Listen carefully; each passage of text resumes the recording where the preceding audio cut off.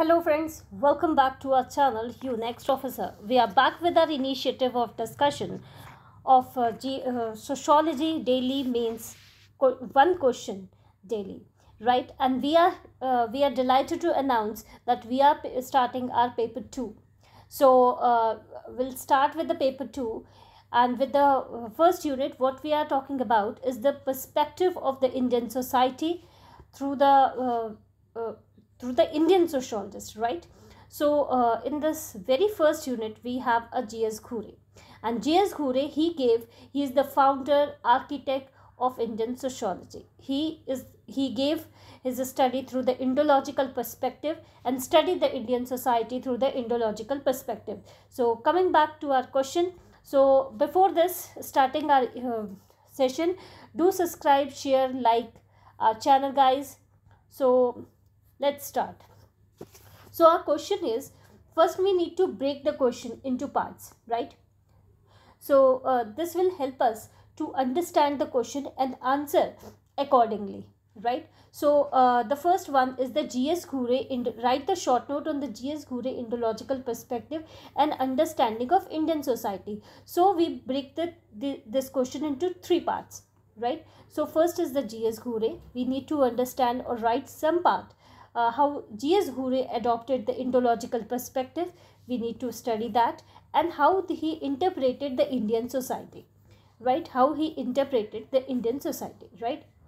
So we'll start with the things. Okay, so I'm explaining you the question. You got the question. So what G.S. Ghurye did? G.S. Ghurye studied the Indian society through the Indian society as a Hindu society, right? Here's the G.S. Ghurye, and how he studied the Indian society through the indological perspective. In his indological perspective, he studied the Indian society as a Hindu society. He Hinduized society. All the Indian society is called as a Hindu society according to, and he studied the Hindu text like Ramayana, Mahabharata, Upanishads, right, and derived the conclusion about the society. If according to him, in through the indological perspective, Lord Ram is a kind of a son, right, is a best son. So according to him, that is according to the G.S. Ghurye, all the son of the country or the India special is at having the attributes of Lord Ram, right? And similarly, all the attributes, whatever or whosoever means Sita is holding or upholding, then the same goes with the daughter-in-law. So he studied the Indian society through this Hinduized perspective, right? Next, moving on to next part, that is he also uses the G.S. Ghurye uses diffusionist perspective. Diffusion is what? Intermingling. Diffusion is what? Intermingling of different culture, like Aryan culture with the Indian culture, British culture, right? Means because British ruled in India, that's why we diffusion means Indian society is kind of a diffusionist society, right? Through the national perspective, historical perspective, and descriptive ethnomethodological perspective. Now what we can write it down. See, bear me with this because these are my own notes, so that's why they are written with a different color pen. So bear me with this writing and all.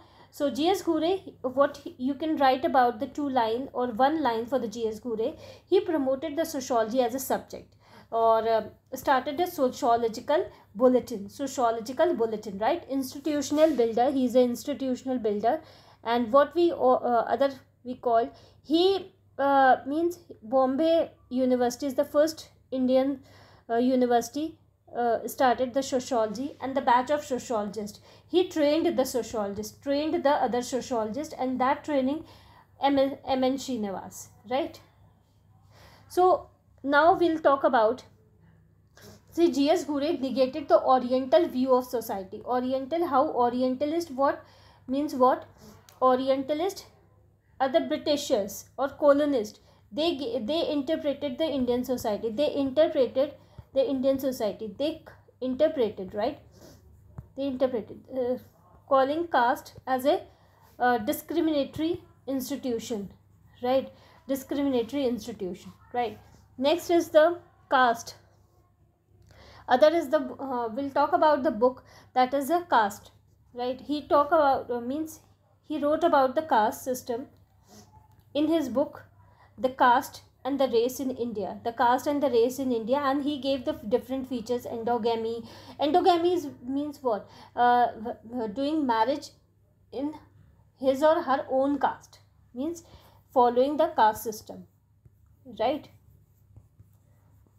And marrying within the caste. Endogamy means within the caste, right? The caste act as a defining feature of the society, right? Attributional approach, kinship, and the caste act as an integrative fragment. Means what? See, if say for example in the Brahmins, they married with the other Brahmins, right? So it integrate their culture, their custom, right? So this is called as a attributional approach. Next is his book is all about, see, more than that you can't write in your answer, right?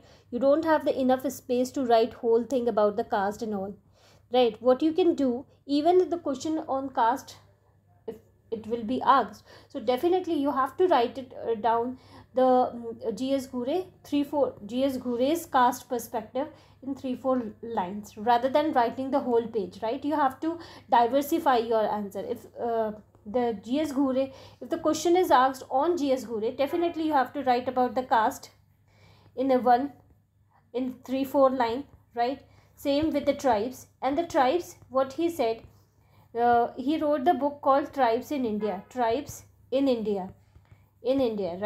Tribes in India, and propounded the assimilation theory. What is assimilation theory? What he said means these are the tribes, just let them integrate, assimilate with what? With the Hinduized society. They are the modern society. Then only they will become modern. Then only they will become cultured, right? Otherwise they just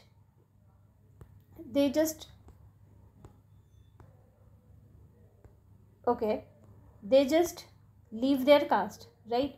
They just become the uncultured person, right? Uncultured, or we can say they don't get developed, right? The growth and development is impossible, right? For their progress and upliftment, and criticize the isolationist theory. What is called as a isolationist theory? Isolationist theory is propounded by Alvin Weaver. And what he said, just make them means let them live their own life, let them live their own culture, and do not integrate, do not force any culture to them, right? And keep them away from the development. See, these are the tribes living, and this is the development part, or this is the growth. For what Alvin Weaver says, the development differs from person to person, right? For one person development is different, other will be different, right? Like a backward, and G.S. Ghurye called them a backward Hindus. Similarly, the G.S. Ghure's topic means a book on the religion. What his views on religion. G.S. Ghurye called the religion as a Indian society. Religion at a center is a total heritage of the man, right? Religious consciousness is important. According to the Ghurye, religious consciousness is important for the culture, for the preservation and the foundation of culture and civilization. Moving on to next part, that is a village. G.S. Ghurye rejected the Oriental view of self-sufficiency. What is self-sufficiency? According to the Orientalist view or the colonist view, the Indian village is a closed system. Like Indian village was a closed system, and because of this is closed, there is no interaction with the outside. They just produce whatever they'll tend to use, right? Like that. So we have the relation, means within social relation, like marriage from one village with another village, trade system, weekly bazaar. Next, G.S. Ghurye, see, in this model answer, what you get the entire G.S. Ghure's work in 4-5 pages, right? And this is going to be very useful for you to write it down the answer, right? Next is the sadhus. Sadhus, right? Indian sadhus. Sadhus link the common man and spiritual being. Religion means sadhu is in between, and he is the common being. He is the religion. As for the common being, it is for the common being, it is very difficult to understand the religion. And because of the sadhus, they get to assimilate. They get to understand about the what is religion, right? So religion is the center of all culture. On the urbanization, see, this gives a kind of a diverse answer. Every aspect, when it comes to the GS Ghurye, you have to write every aspect of the GS Ghurye, right? Next is the urbanization. For the, GS Ghurye was very much in the favor of urbanization, right? Is in the favor of the, means the positive thoughts about the urbanization. And according to him, the urbanization is what? Urbanization is the cradle of innovation. Cradle of innovation, right? Cradle of innovation. Despite of being the father, see, he has been criticized. Now all his work is done. So what all things we have covered?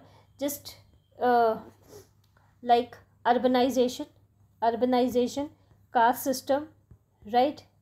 What else? About the religion, about the sadhus, right? What else is there? Right? Tell me. Village, about the village, right? Everything about the civilization, about the religion, right? Everything is covered. About the tribes, right? About the tribes. So with this answer, means if the GS Ghurye will be asked, definitely you have to quote or write it down the 6-7 points of a different work and of the GS Ghurye. Now moving on to his criticism part. See, despite being the father of Indian sociologists, GS Ghurye faced criticism. Due to what? Because he just make the whole society, this is the whole society, he called the Indian society is the Hindu society, whereas it is incorrect, because Hindu society itself, the religion or Indian society, is assimilated through the different. See, this is the Indian society, this is a Muslim culture, this comes from Christianity, Parsis, Jains and Buddhist, Sikh culture, right? And the colonists have colonial history. We have the kind of a impact in every aspect. But what he said, what he did, he just assimilated, or you can call one size fits for all, right? Fit for all, right? GS Ghurye also criticized for being an armchair sociologist, means lacked objectivity, validity, textual and he gives the lacked the field research, right? And gave only textual understanding. He interpreted the entire Indian society through the lens of Mahabharata, whereas we have changed it a lot. Moving, however, GS Ghurye established the foundation of society and breeds many sociologists. MN Srinivas, okay, he gives the kind of this. Now critical perspective, critical analysis, even separately critical analysis question will be asked, then you have to write it down. GS Ghurye failed to recognize the rise of modern Indian society, right? And Islamic society, means I have already told you the influence of the Indian society, the different religion, influence of a different religion, right? The colonial history plays a significant role. It impacted the Indian society largely. Moving on to next part, that is how A.R. Desai criticized. See, GS Ghurye studying the Indian culture through the lens of what? Through the understanding of the, he is not understanding the Indian society, because Indian society there is a inequality, right? There is a inequality in terms of a caste, right? There is a inequality in terms of a gender, right? So, and because of this inequality, or because of this vested interest of one section of the society, the freedom movement emerged, right? And GS Ghurye failed to recognize that freedom movement, that prejudices, biasness in the society, that inequality exists in the society, right? So this is the perspective of the A.R. Desai. M.N. Srinivas criticized the Indology by calling it text view. Means it's a textual understanding, how you can understand the present Indian society through the text which was written 1,000+ years ago, right? It's not possible. Moving on to next criticism, that is Yogen Singh. What he said: Indologists have taken the example of ancient text, non-absorbable, observable, and non-empirical evidence. Next, there's another thing that I added: indology. So you can quote this thinker, A.L. Basham. See, he's an important thinker. You can quote him, A.L. Basham. A.L. Basham, and he wondered that was India. He is a Indologist. Another, see, if the, why I'm adding this, if Indology, if the question comes in of Indology, so definitely you don't have to write the G.S. Ghurye. You have to write about the A.L. Basham, R.S. Sharma, right? So, and criticism ignores the subaltern perspective, different Indologists. So done. So thank you guys for listening, and do let me know, uh, write it down in the comment section what all things you would like me to incorporate, changes required and all. So do subscribe, share our channel. Thank you guys, thank you very much for the discussion.